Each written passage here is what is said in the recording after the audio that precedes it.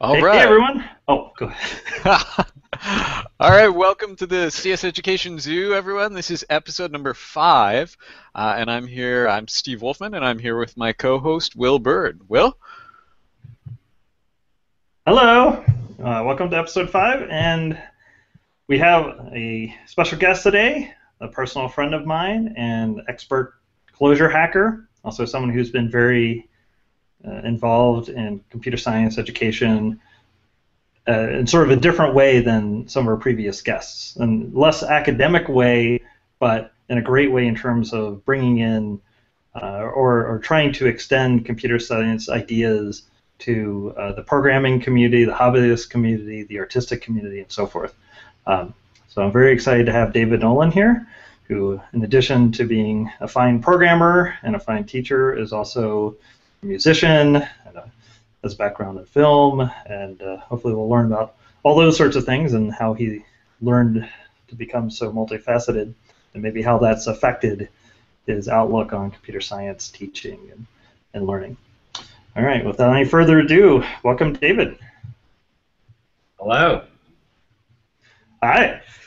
So do you want to just give a kind of brief background of how you got into programming, or maybe what you do now that you work for Cognitech? So sort of how did you, I know at one point in time you were a film student at NYU, is that correct, at ITP? I actually studied film at UT Austin. I did an undergrad in film. At one point, I thought I was going to be a filmmaker.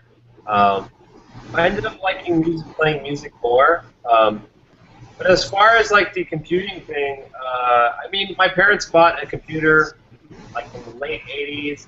It was an Apple IIgs. My brother and I programmed BASIC, you know.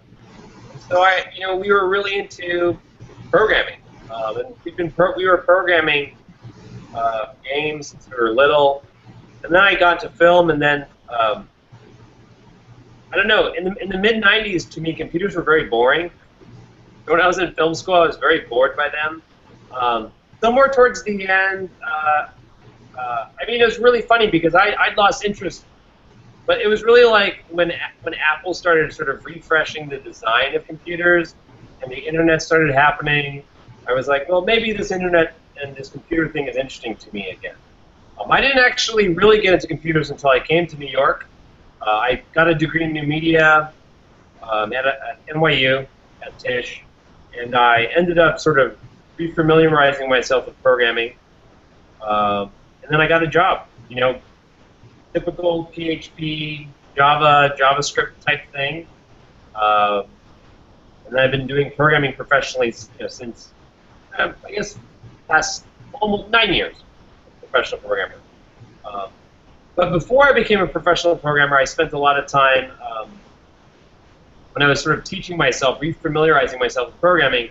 I used the structure interpretation of computer programs as a sort of way to get back into it, and I didn't know anything about Lisp.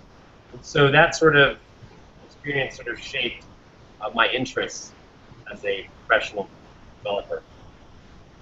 So is that what led you to your interest in Clojure? Well, when I encountered SIGP, I was like, this is really awesome, this is really cool. But I didn't know anybody that was using Scheme. So I was like, okay, that's like the most amazing book I've read. Like, it's up there with like, great works of art that I appreciate. I was like, this is an amazing book. But I really didn't see, I had no, couldn't figure out where people were actually using this stuff. So I sort of set it to the side. Then I was in New York and I was working for 3 or 4 years working for Princeton University and some startups. And then around this time I had like a break. I decided to take a summer off. And I had recently become familiar with sort of Paul Graham's essays on Lisp. And there was a small but sort of excited community of young programmers around Lisp. And I was like, well, maybe I should look at Common Lisp and look at Scheme. I thought Scheme was cool. I thought Common Lisp was cool. I spent a lot of time with Common Lisp that summer. Common Lisp at the time was kind of hard to set up, though.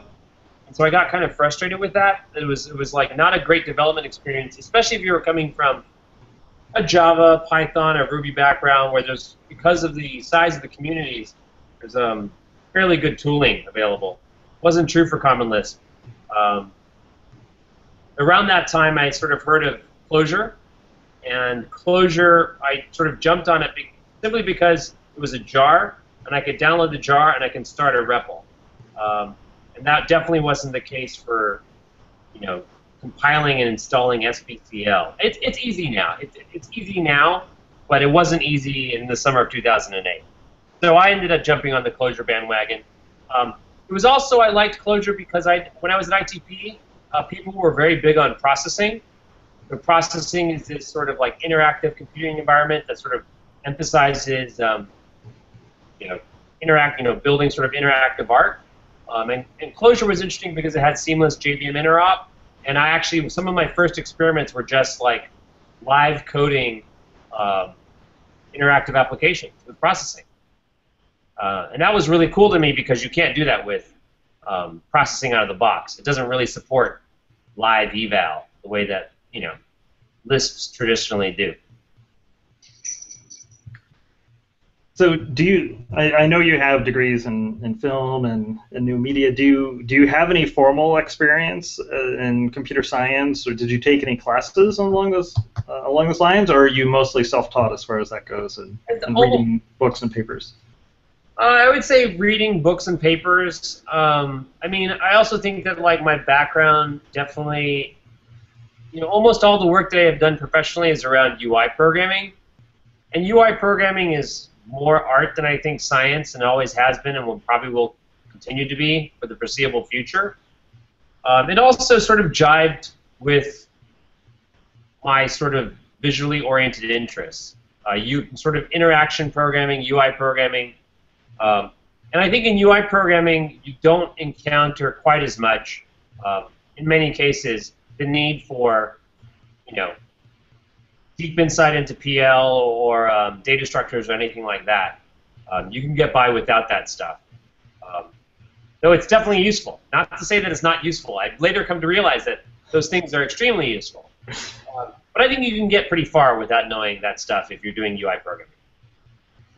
Okay. And yet, of all the people I know, you're someone who is probably one of the most passionate people about reading academic papers and trying to read books and trying to understand ideas and programming languages and share those with other people. So how did that come about? Was that just of personal interest from doing things like reading SICP, or did you realize at some point that these ideas really were powerful to you, or was this like how did you get to this point? Because I also know lots of people who do UI programming who aren't as interested in sort of fundamental PL concepts and that sort of thing.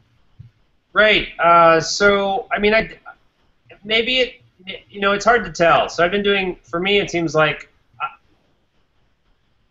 okay. So one thing I liked about SICP, one thing I liked about SICP is that I had done some C and some C++ and some Java, and I sort of always looked at programming languages from the perspective of a consumer. Like, I've received this programming language on a stone tablet from the heavens, and I really didn't think that programming languages are fundamentally ideas that people designed and created, and they're flawed in the same way that all sort of human endeavors are. But SICP was really eye-opening because a lot of things that I thought were really complicated, really sophisticated, like there's no way for a mortal to understand.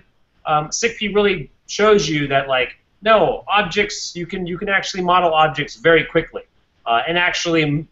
Some of the most powerful abstractions that are available are actually incredibly simple. At least getting the simple thing working is not hard. And then when you get to the metacircular evaluator, where you're sort of building an interpreter for the first time, and you're sort of are building your own programming language, it really changed my perspective on, I think, on what I thought the activity of programming is. And it also, I think, showed me that there's a lot of history and there's a lot of context, and often people are just sort of, again, blindly receiving these ideas without realizing that with almost anything in computer science, there are many ways to do things, and in fact, by exploring the alternative sort of solutions, you can guide yourself to a better solution. That's something else that I learned over time. Yeah, I mean, I don't know. My interest in CSE stuff is definitely based on my frustrations with programming in general, right? Like, you work on the same problem enough times and you think, there's got to be a better way to do this. Somebody must have thought of it. Yeah. Definitely. Well, I guess we could also talk about some of the programs you're known for, especially in the Clojure community. There's your work on Core Match, it's very nice pattern matcher, which I know some of those ideas you took from some academic papers and ended up in Apple's new Swift language, and also, of course, you did work in Core Logic, and most recently you're doing work in Core Async. Do you want to just briefly talk about those projects, and then maybe we can talk about some of the educational things that you've been interested in that I think are very interesting? Yeah. So I think that's another cool thing about Lisp is that Lisp systems tend to be simple. I think it's just a benefit of the idea. Lisps have very little syntax, so actually getting into sort of like what would normally be considered very sophisticated types of programming are actually not hard in Lisp. Like, so with the core match stuff, the pattern matching, people see that as sort of a black art, but really in a language like Lisp where you have macros, writing a pattern match compiler, you don't have to worry about syntax, you don't have to worry about parsing. You really can take whatever match syntax you want to use and you can expand it out into Lisp forms that you need. So it was great. So when I did core match, people were like, I can't believe you figured all this stuff out. But it was beautiful. In Lisp, it was like I could read the original paper, which was aimed at OCaml community, or sort of the typed functional programming community. But the algorithm was very straightforward. So it was easy to port. There's a few obstacles in my path. I think similarly, that's why I was attracted to Mini Camerons, which is the system that Will and Dan and Oleg came up with, which is a really amazing sort of embedding of relational programming into Steam. And same experience. I got the Reason Schemer, and then when I went through the whole book. It took me like 3 months to get through that book, and I was like, that was like one of the hardest things I'd worked through, and one of the coolest things I'd worked through. And then I was really sort of pissed off at the end when I saw the entire implementation in 2 pages, and that's when I like hunted down Will's dissertation. And again, that was like another sort of like aha moment that Lisp is a really cool place to explore ideas. I think it has a nice, simple set of tools, and you can really focus on the core ideas and not get distracted with extraneous concerns. And what about Core Async? That's sort of the newest thing you've been working on, I think, right? Yeah. So I've been doing. I actually don't. I sort of with Core Async, what I did was mostly make sure that it works well with ClojureScript because I'm the sort of lead maintainer on ClojureScript, which is a compiler from a very large subset of Clojure to JavaScript. So I work on the compiler as well as the standard library. So when I worked on Core Async, it was mostly ensuring that we would be able to get the same CSP semantics in the browser as well as get good performance in the browser. But Core Async is really cool if you haven't heard of it. It's basically Tony Hoare's abstraction from the 70s. We've taken that abstraction and we've borrowed some ideas from concrete implementations like Google, Rob Pike, who was at Bell Labs. He has had a variety of CSP-based languages. The most recent is Go, which is actually making waves in the sort of mainstream programming community. And it's actually a fairly, in my opinion, not exciting language. But the cool thing about Go is that it's getting a lot of people familiar with CSP. So what is CSP? Communicating sequential processes. So that's Tony Hoare's abstraction for reasoning about concurrent, like independent processes and how they communicate with each other and coordinating between them. So it's a concurrency abstraction. Because I mean, maybe to backtrack a little bit more, all the problems that we have today were known probably in the years between 1960 and 1970, right? So people knew that locks were horrible. People knew that shared memory parallelism with mutable data structures was terrible. That threading was too low of an abstraction. Mutexes are too low of level of abstraction. So CSP was born out of the realization that we needed higher level abstractions. It has not. It's kind of exciting now, largely due to Go and Core Async. I think a lot of mainstream programmers are becoming aware of its utility. And what's really cool about it, the coolest thing about CSP, which I like, it's actually, I think, something that's not obvious in Go, that I think Clojure really drives home, is that CSP works great for concurrency, regardless of whether your programming language environment is single-threaded or multi-threaded, right? That's what's so awesome about CSP, that it gives you a way to reason about concurrency, regardless of whether you have real threads or not. And that's borne out in ClojureScript, which I think is pretty cool. Okay, well, yeah, so you've been working on these very cool projects, and one thing that's interesting to me is that each one of these has interesting ideas behind them, right? It's not just hacking, like they actually have interesting computer science ideas that are pretty fundamental. So getting into your educational activities, so a couple of things I know of that you've been involved in. You've probably been involved in more things, but obviously you've been very actively involved in the Clojure community, giving lots of talks there, for example, and trying to bring the academic and computer science and industry and practitioners together. You've also been very heavily involved in Hacker School. Maybe you could say a little bit about that and why you think it's interesting and cool. And also, I know you have something more recent called Kitchen Table Coders. So could you talk about some of these educational things you're doing and maybe your broader perspective on these projects and why those are interesting or important to you, and maybe how does your viewpoint maybe differ from more traditional academic computer science education?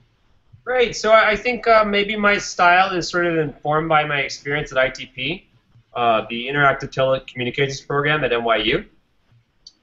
And it's kind of interesting what they have going on there, where they it's a new media program. They get like architects and artists and writers and playwrights and actors and just a random assortment of people, many which don't have any programming experience at all.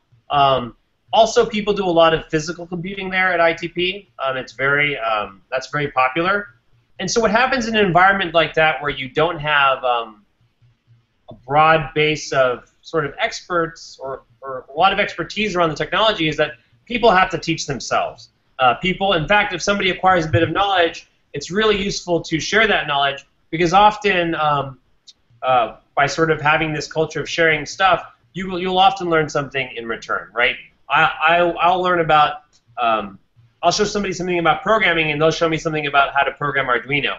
And what I've learned, or my experience, that experience showed me that it's really important to have these learning environments where, I don't know, people mutually benefit from shared knowledge, especially if that, again, different kinds of information. And then when I ended up teaching there for a long time, for 3 years, I was a adjunct, teaching various topics, whether it was programming or more sort of like, art-oriented yet still technology-based stuff. And I like teaching. Teaching is fun. I mean, I feel like teaching is a great way to learn. Like for me, it's awesome, more fun, because you get to learn new things yourself. And so that experience sort of informed KTC, which is Kitchen Table Coders. We occasionally run workshops here in this studio. It's very small. We like the group to be small, because I think in general, we prefer that the experience be very hands-on. And the only way to really get things to be hands-on is if the class size is quite small. And we run 4 to 8 hour workshops on a variety of topics.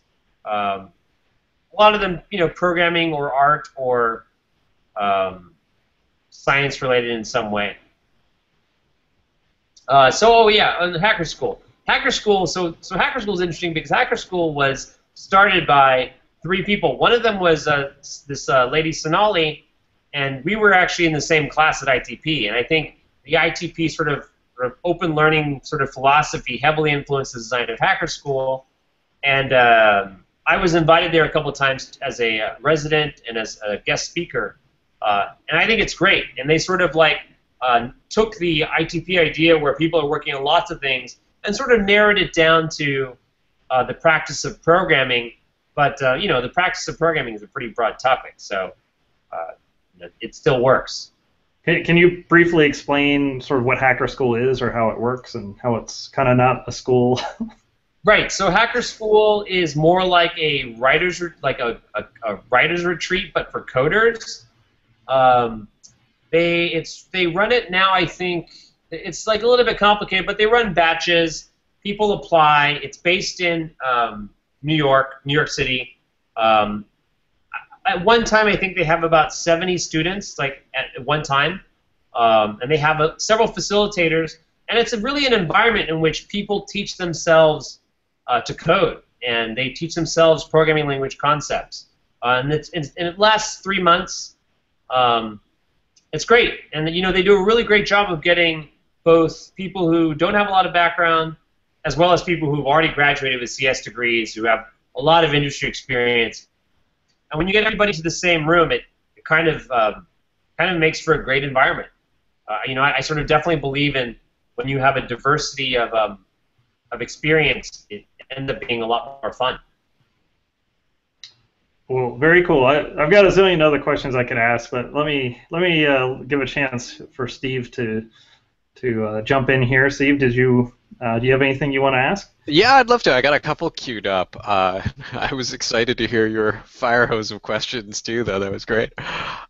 So, David, let me start with the most recent thing you mentioned. So, you said that Hacker School is a place for people to teach themselves how to code, to learn how to code, and also to learn programming language ideas. And I'm kind of curious, it sounds like to you those two things are one, and certainly that fits with the SICP perspective. But there's lots of people who learn to program and they don't learn any what we might think of as programming language concepts. So why do you see those as entangled? Why is it important that they are together?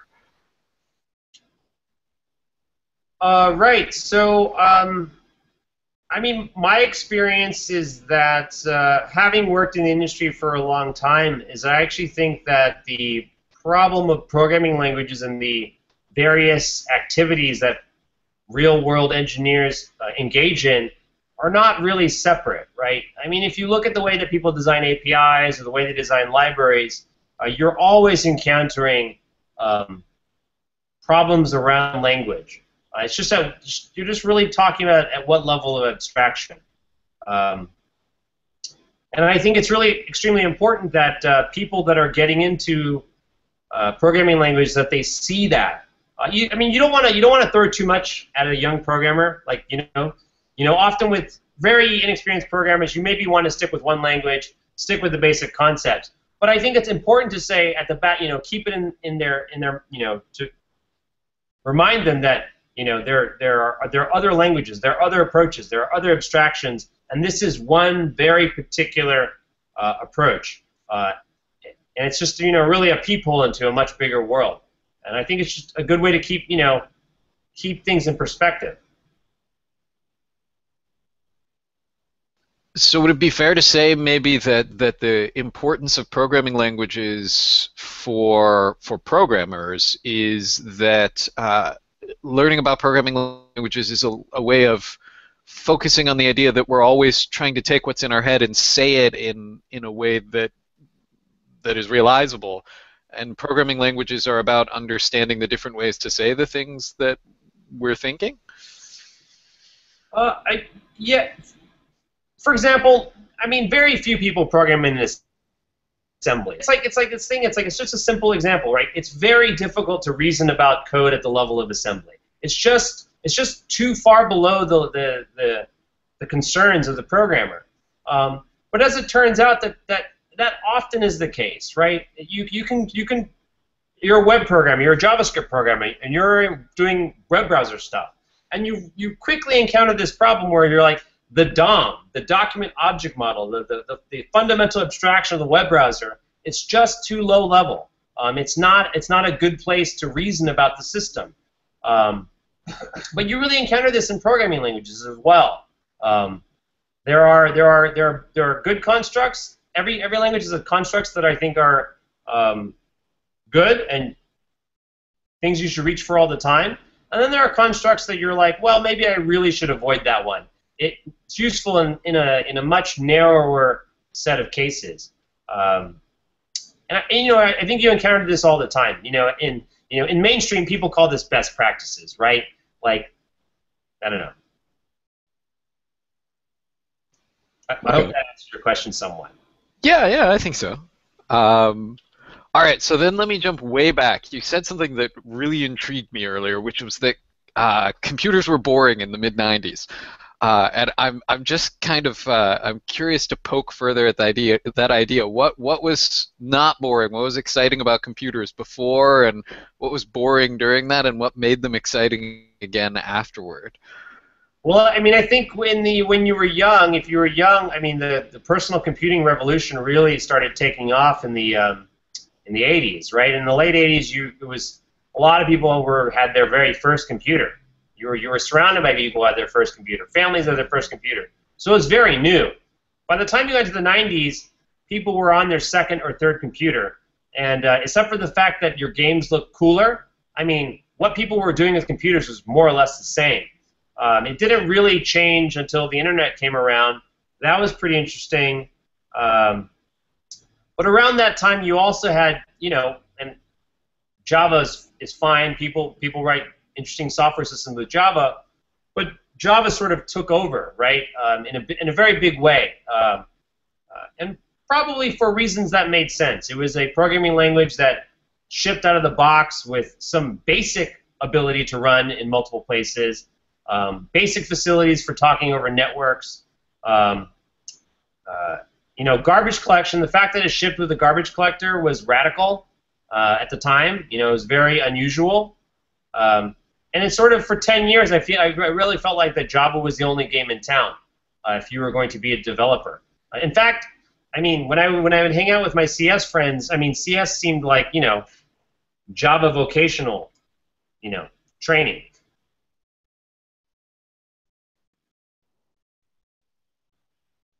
But it's changed. I mean, I think we've come around, right? I think with the recent interest in functional programming.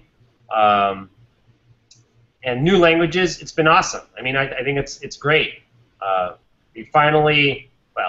We're slowly inching towards something else. I would say that like things like Go and Swift are incremental steps. Even something like Clojure is an incremental improvement over the really big Lisp ideas. But at least we're heading in a different direction finally. Okay. Thank you. Will, you want to take the next one? I've got some more, Sure. but I'm sure you've got. Sure. I guess as a follow-up to that, one thing that's happened to me, I too have been programming for a long time, and one thing that would happen is at some point, I don't know, I would feel like I had the knack for certain things, and it would become less interesting to me, and then I would discover something totally different, like functional programming. It's like, whoa, I don't know how to program anymore, right? This is kind of interesting because now I get to relearn. I get to be a newbie again, right?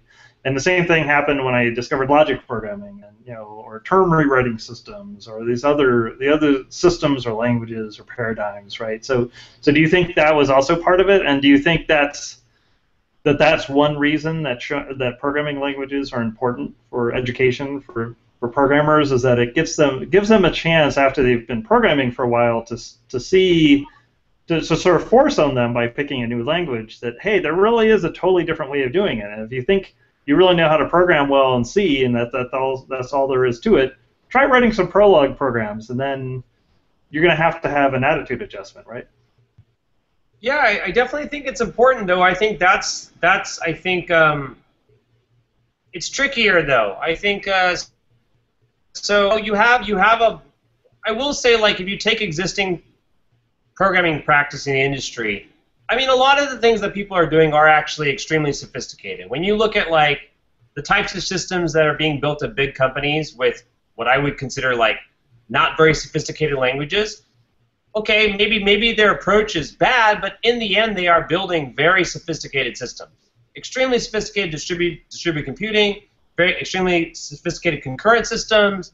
I mean, people are doing amazing stuff given the sort of limitations of the material that's being used to build these things.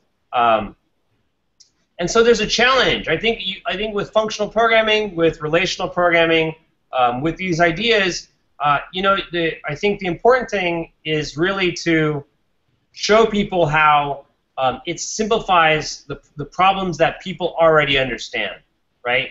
And I think that's the big challenge. And a lot of times when I explore concepts myself, I'm always looking for, okay, this is really awesome.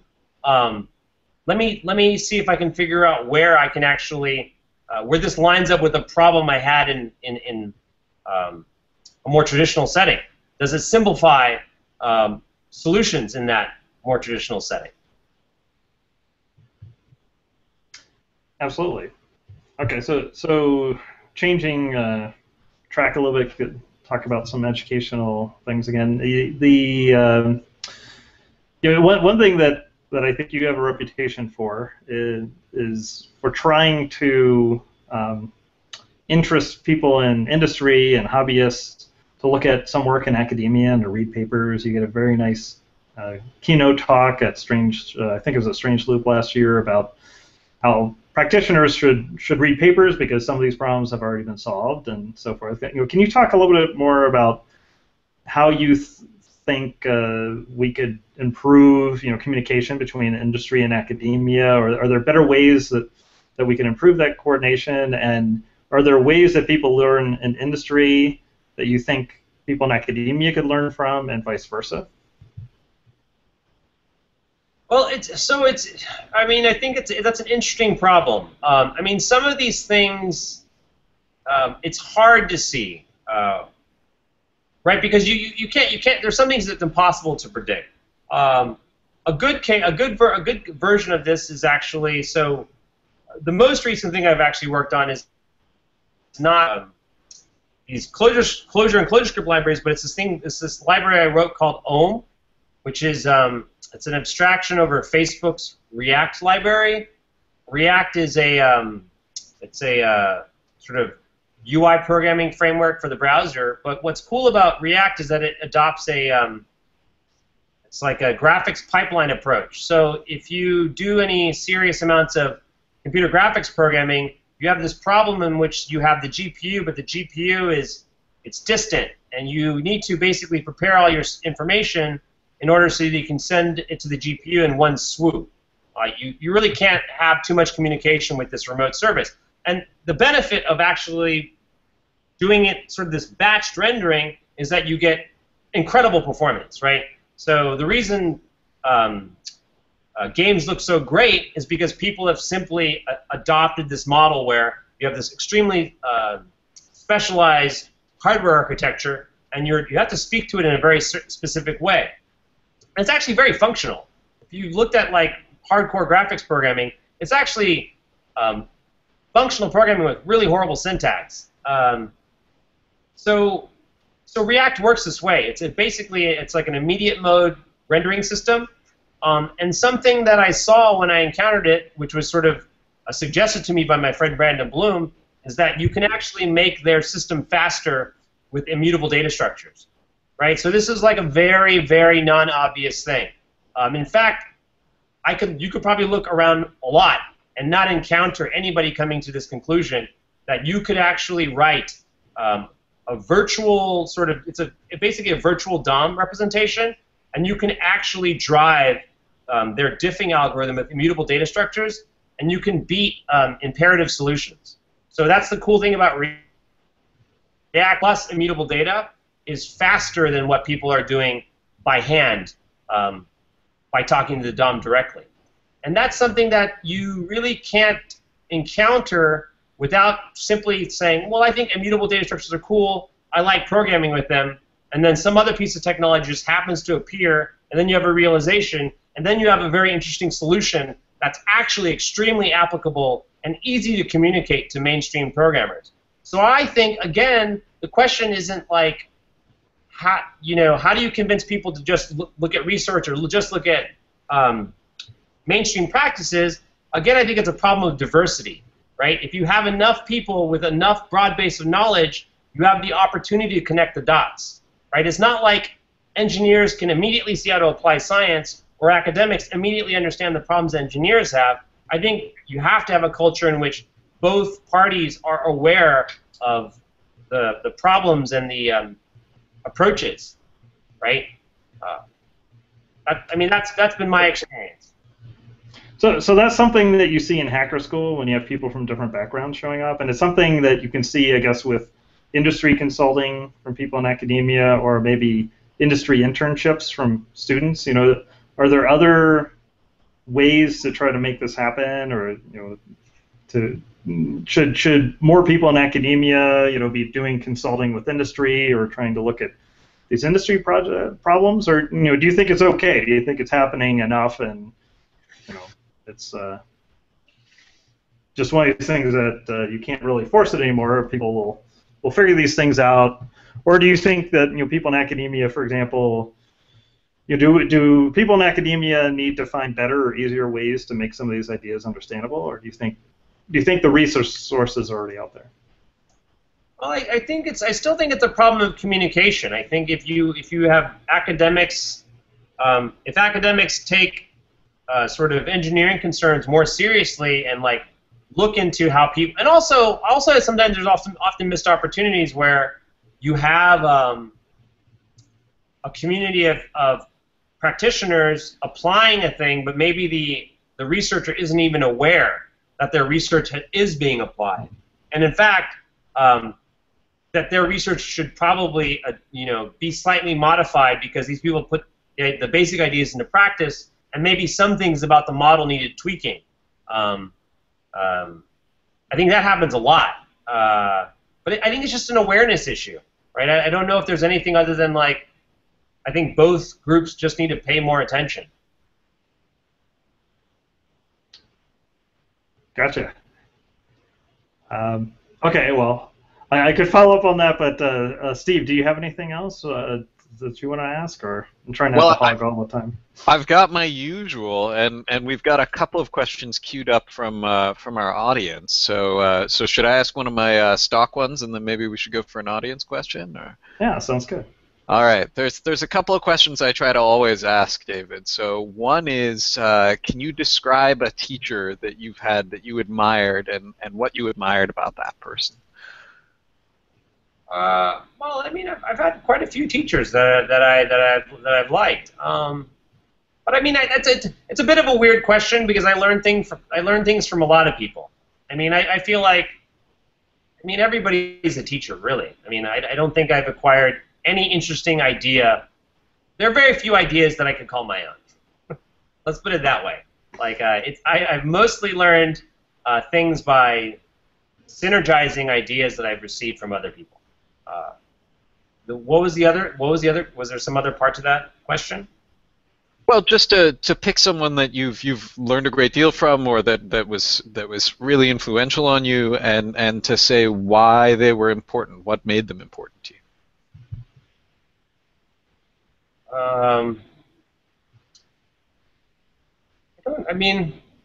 It's really hard for me to pick one person. I don't know if I have a good answer to that question.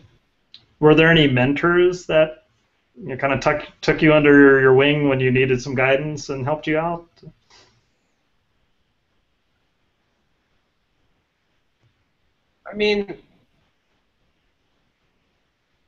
It's such a long list of people, right? It's like I can name people from every year since I began speaking that have been mentors and guided me to where I am today.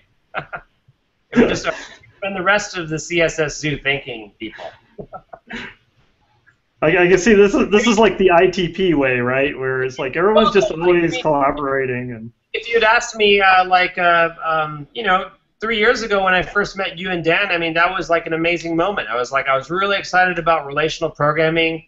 I was totally in the weeds. I had no idea. Being able to speak to you and email with you and like meet you at conferences and talk to Dan and see what you guys are working on and really and like get sneak previews of research that you haven't published yet.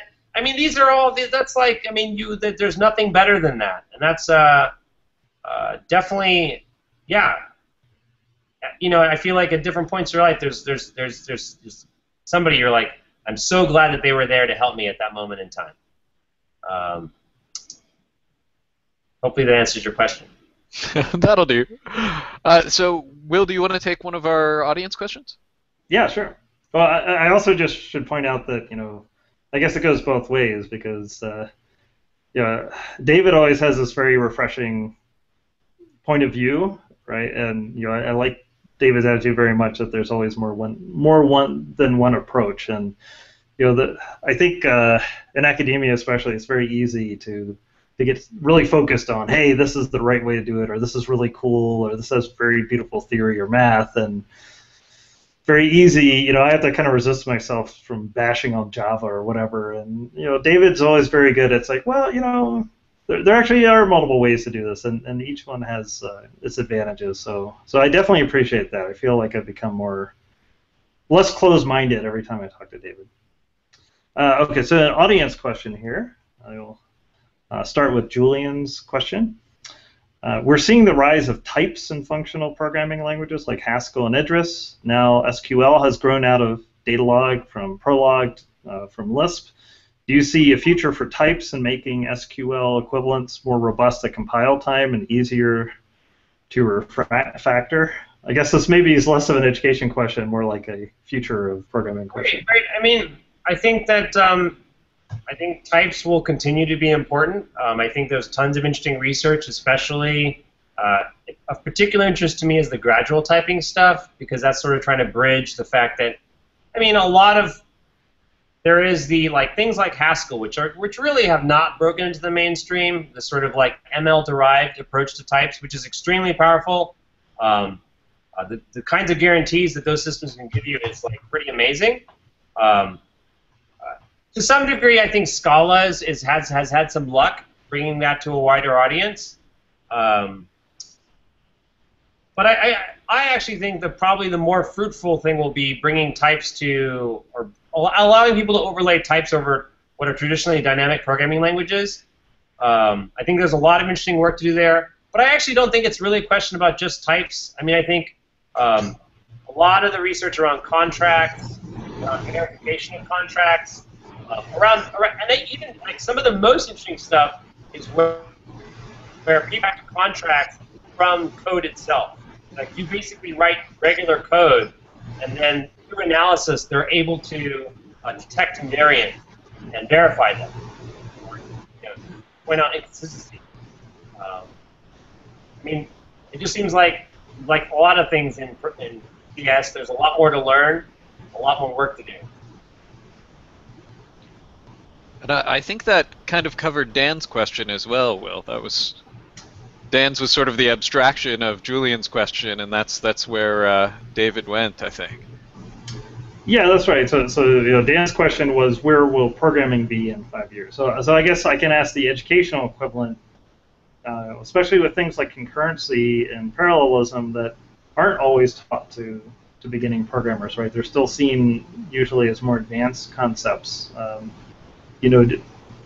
What would you like to see, or where do you think we can go in sort of computer science education and teaching? And do you think things like parallelism and concurrency, abstractions, things like CSP should be taught earlier? And are these ideas actually not that hard, and we just should show people earlier and not treat them as so hard, and people just get used to it? I mean, I think there is some utility in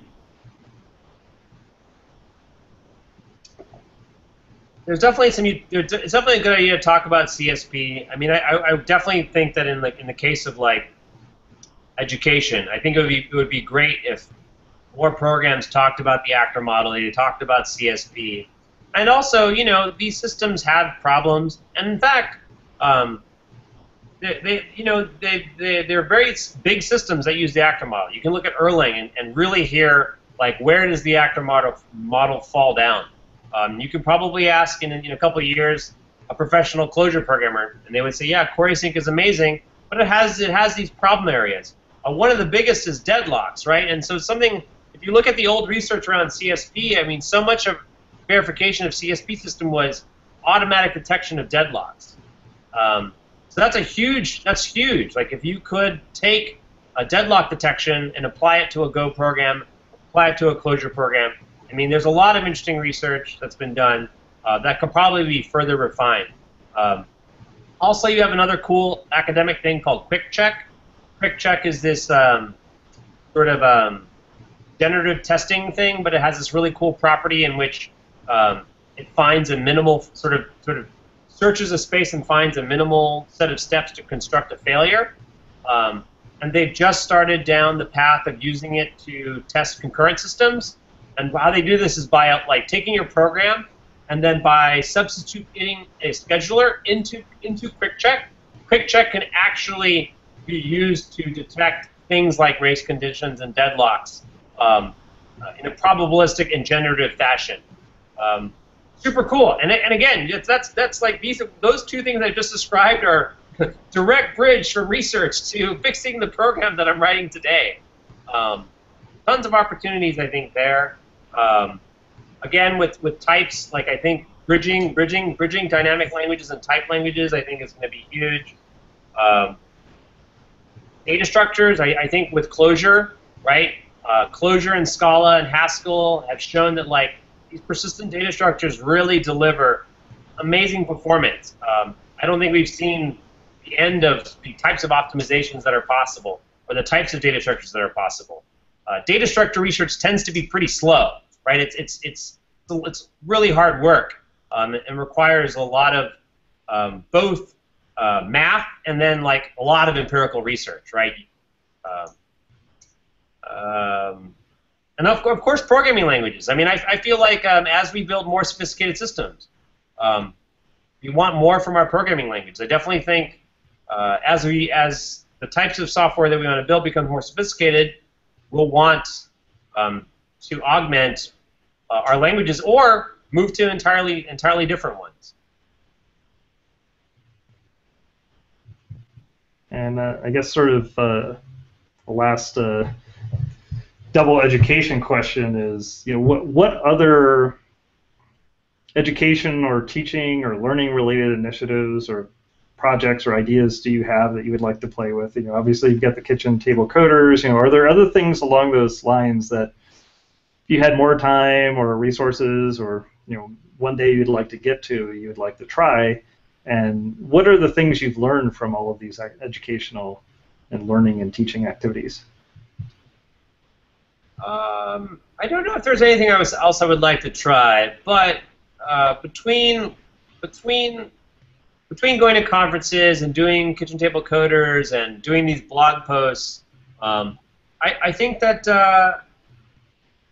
I think there is a large group of practitioners who want to find better ways to build the systems that they're building, and often they just need a small bit of inspiration so that they can understand the concept without having to read a bibliography and read 100 papers, right? I mean, I'm a big nerd and I don't mind reading all these things, but it's kind of like unrealistic to expect that everybody else will or want to. In fact, it's not important that they want to. Often what they want is that, like, I see that you have an interesting idea, but show me how I can use it, so that they can show other people how to use it. I think that's been for me a really big lesson that you can say this is a constraint solver, and people have no idea what you're talking about, and then you show them a very short program that solves their problem in a very tiny amount of time, and it's beautiful, it's declarative. and then they suddenly get very excited and they say they want to know how it works. Yeah, I think giving people tangible applications and spending time, like the pedagogical side of that, taking a very sophisticated idea and making it sort of presenting in a way that anyone can understand it, or somebody with at least a basic amount of experience in programming can understand what you're talking about. It's been really rewarding to see people respond so positively to blog posts and my talks about what I thought were pretty esoteric or crazy ideas, and people really say, no, this is awesome. This is you've explained it to me, and I think this is a good way to write software. That's really cool. Thank you. All right, Steve. Do you have anything you want to ask? I've got a few more questions. I just want to check in on our time. Do we need to ask for shout-outs before we finish. How are we doing? So we started a little after the hour, so I think we can go for one or two more questions. All right. So then I'm going to start with my other stock question. Get them both in. What's something you think every computer scientist, every programmer should read or learn or do or play with? Some experience they ought to have. I mean, for me, I definitely it's I'm biased, but I definitely think that you should read SICP. SICP is totally awesome. Now that I've played around with Prolog, I think that almost everyone should pick up a copy of something like The Art of Prolog. That's something I think that is not enough people understand the benefits of that approach. I also think that I actually think having a good grasp of typed functional programming is also extremely useful. There are lots of cool ideas. I think Haskell, I mean, I don't have that much experience in Haskell, and actually Haskell has a few good educational texts, but I've also found Standard ML to be a really nice introduction to typed functional programming, especially if you have experience in Scheme, because Standard ML feels like Scheme with different syntax and types. Yeah, I think those. I mean, I have such a huge list. I mean, I would be like Dan. I really like Dan and Mitchell Wan's book, The Essentials of Programming Languages. I feel like the Lambda Calculus. If you read a book, I have this book right here. It's by the Lambda Calculus and Combinators, an introduction by Hindley and Selden, and I mean, you have to be pretty serious to read this, but you can read The Essentials of Programming Languages, and that book explains the Lambda Calculus, and it's hands-on, right? It's like you get to type the Lambda Calculus into your computer, you get to touch the Lambda Calculus. So I think books like that are really great. I love computing because computing is a way to make a lot of these abstract concepts tangible.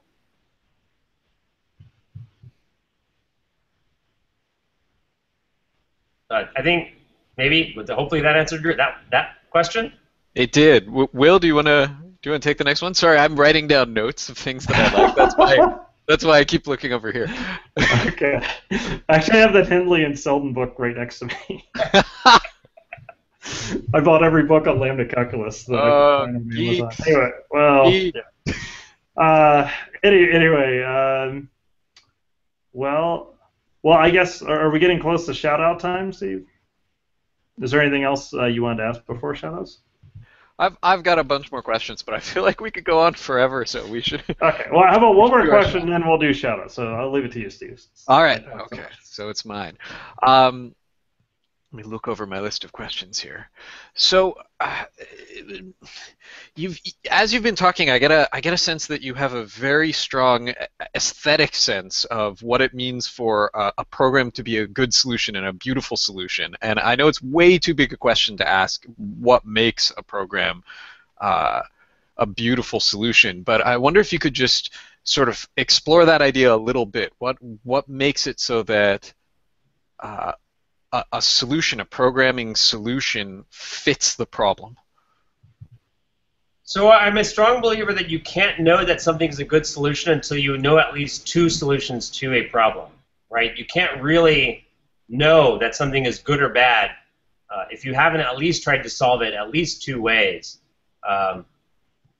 So yeah, I think the aesthetics often boils down to having done it one way and then having tried it in an alternate way and seen the trade-offs. And then I think that you had the case where maybe you've tried it 3 ways or 4 ways. And then I think you get closer to like, okay, I see that one of these ways is really nice, and the other ways weren't so nice. But I don't think you can even get started on that path without having at least tried 2 ways of doing something. That's good. So do you feel like is it always worth it to try 2 different ways when you're solving a problem? So I was thinking about that when I gave that answer. So I think the challenge is that you often encounter you don't have time to try solving things 4 different ways, and that's why I think teaching is so important, right? The whole purpose of having a teacher is somebody who has experience, who has seen 4 different ways, and in fact they can actually, like, one of my favorite things is you like have a really great textbook and you have a series of exercises and they're small enough and you can try a couple alternatives, and you at least get some sense of how they might be different. And then with, if you take on a larger problem, you can see some of those benefits. But still, I think the thing is having people who have tried it a bunch of ways, and then those people communicating the trade-offs is extremely important. I think a big part of education, because you need filters, right? Because not everybody has the time to do all that research. All right, thank you. Those are great thoughts for the 2 minutes we had to talk about them. It's awesome. All right, Will, I'll give it to you. Okay. Yeah, sure. Well, by the way, just Dan Friedman, whenever you work on a book with him, his view is if you ever have a doubt of how to write a chapter, you write it both ways, at least, maybe 3 or 4 ways, and you throw out all but one. It's a lot of work, but it works. It's good. Yeah. So anyway, so usually at the end we just ask, are there any shout-outs or anything people you want to thank, or resources you want to point to, or people want to learn about kitchen table coding? We can include a link to that. But is there anything upcoming with that you think people would be interested in knowing about, or talk about your blog or whatever?